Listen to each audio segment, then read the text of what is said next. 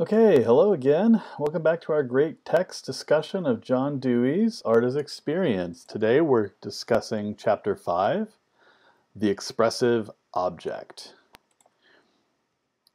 Now the term expression refers both to an act, according to Dewey, or a process, you might say, as well as the result of that process, or the product of that act. And Dewey is fond of pointing out in various works that there are lots of terms that work this way. He mentions construction here. Construction is the process, and a construction is what you create. Work, similarly, you do work and produce a work. History, the history unfolds, right? And then we talk about it as history. And experience, similarly, you have experiences, and then at the end, what you have accumulated is experience. Right? Now, last chapter focused mainly on the act of expression. Okay, and so it obviously focused more on the activities of making and doing that are involved in the creation of art. This chapter focuses more on the result, okay, and so also has relatively more about the appreciation or consumption of art than the last chapter did. Now, you'll remember that we discussed last time the question of what is expressed in an act of expression, or we might put it a little bit differently here. What does the art object express? Another way to ask the same question is to ask, what does the art object represent? So we might think in terms of a few examples, right? Like, what does this portrait express or represent? Does it just express a representation of what this guy looks like? Albrecht Dürer, in this case, is a self-portrait.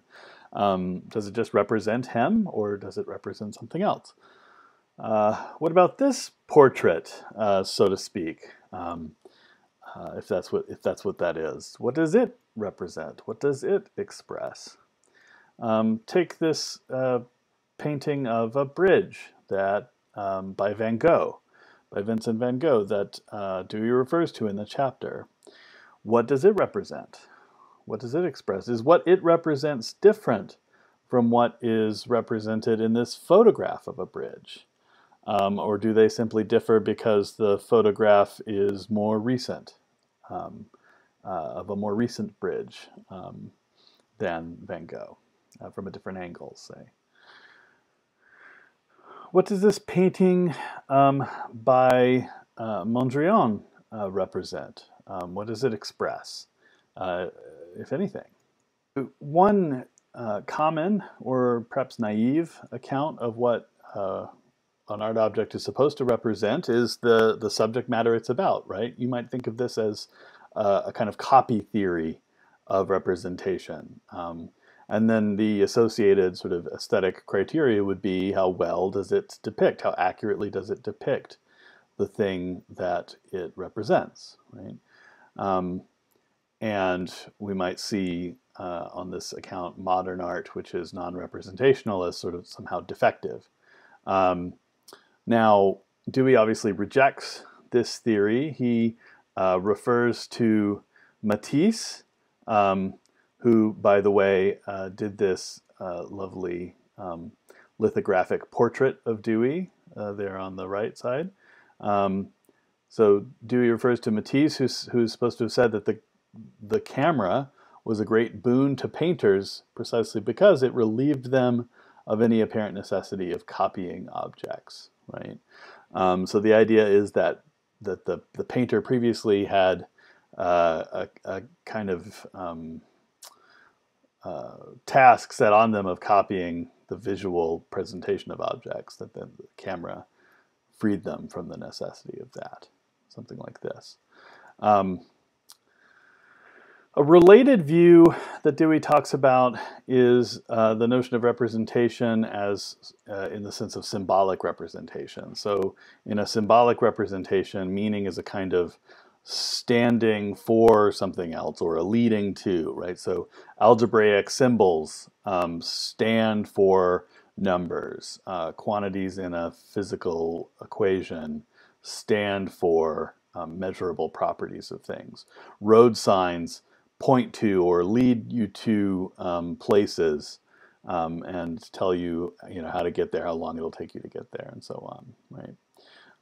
So these kinds of symbolic representations represent or have their meaning by virtue of standing for something else that's different from them. Right? Artistic representation, on the other hand, Dewey tells us, is somehow immediate or inherent in the experience itself. So artworks create an experience, and the meaning of the art is in the experience of the artwork. Now, of course, he qualifies this in a certain way. He tells us that a poem and picture present material passed through the alembic of personal experience. They have no precedence in existence or in universal being. But nonetheless, their material came from the public world, and so has qualities in common with the material of other experiences, while the product awakens in other persons new perceptions of the meanings of the common world. So, a poem or a painting, it has a subject matter, it has images or words in it that come with prior meanings, okay, from our common experience, but they put them into a new set of relationships. You might think of Dewey as saying in this passage that all art is a kind of remix, although Dewey didn't know about remix. I think he might appreciate the sentiment there. Dewey tries to get at this distinction in a different way when he says that, when he makes a contrast between science and art. So he says science, on the one hand, states meanings, whereas art expresses meanings, right? So the idea is that science is meant to somehow describe the way things are apart from the description, whereas art expresses meanings through itself, right? There's no separation from the expression and the meaning of the expression, right? So let's come back to this picture by Vincent van Gogh, this painting by Vincent van Gogh. Now Dewey describes Van Gogh, Dewey quotes Van Gogh describing this image to his brother. He says, in a letter to his brother Theo, I have a view of the Rhone, the iron bridge at Trinquetel, in which the sky and the river are the color of absinthe, the quays a shade of lilac, the figures leaning on their elbows on the parapet blackish, the iron bridge an intense blue with a note of vivid orange in the blue background, and a note of intense malachite green. Another very crude effort, and yet I am trying to get at something utterly heartbroken and therefore utterly heartbreaking. Okay. Look at the picture again for a second. You can see some of that, the lilac quays, the absinthe colored sea, or water rather, and air, the blackish figures, the blue bridge. You can't see heartbreak, perhaps, but you can see a lot of the other things he describes. Now, Dewey says, these words taken by themselves are not expression. They only hint at it. The expressiveness, the aesthetic meaning is the picture itself. Okay. And he says, he gives us the quote from the letter and the picture, or asks us to think about the picture in order to get at, quote, the difference between statement and expression. Okay, so the copy theory or the symbolic theory of art is problematic, okay, in terms of understanding the meaning of art. The alternative account, what he's in a way calls the esoteric theory of art, says, on the other hand, that the subject matter of art is irrelevant. What is depicted can only sort of distract from the value of art. And it's the esoteric theory that might be taken as holding up abstract art as sort of the primary example, because it's freed from those common associations and sort of the depictions of the everyday. So this is a piece by Kandinsky called Composition 7 from 1913. So Dewey may have been familiar with it. Or other abstract work by Kandinsky.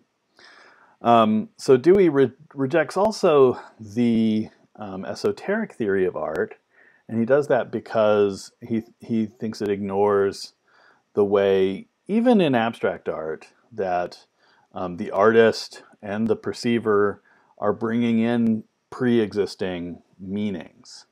I mean, even, look at these marks on a page. I mean, these are not fully pieces of art. They're just a drawing exercise taken off a random website. So different attempts at a drawing exercise. And you can ask, are these lines just meaningless marks on the page, or do they bring with them some kind of meanings from past experiences? Some associations with either physical things that they resemble, or emotional states that they might convey, right? And Dewey tells us that we should expect that to be the case, that we should have some associations, some meanings that we attribute to these lines in virtue of just their appearance, and that the artist uses that as raw material. Look at these lines. Are they different from the first set? Not just in their shape, but in how they make you feel, what they suggest. I mean, obviously they don't signify anything. They don't depict anything in particular, but do they nevertheless carry some kind of meaning, at least embryonically? Similarly, these different lines and marks, or these, right? Do these have some kind of weight, some kind of familiarity, some kind of meaningfulness or value to you? Okay, we'll probably talk about some of those examples in class. Just keep those in mind. How did you feel about those, all those line drawings or those marks on the page, and how were they different from each other? So that's all I really wanted to cover today. Of course, there are many more interesting things going on in the chapter that I didn't touch on, as there always are, but please feel free to raise them in class or in the discussion boards or in the comments of this video. So that's it for today. See you again soon.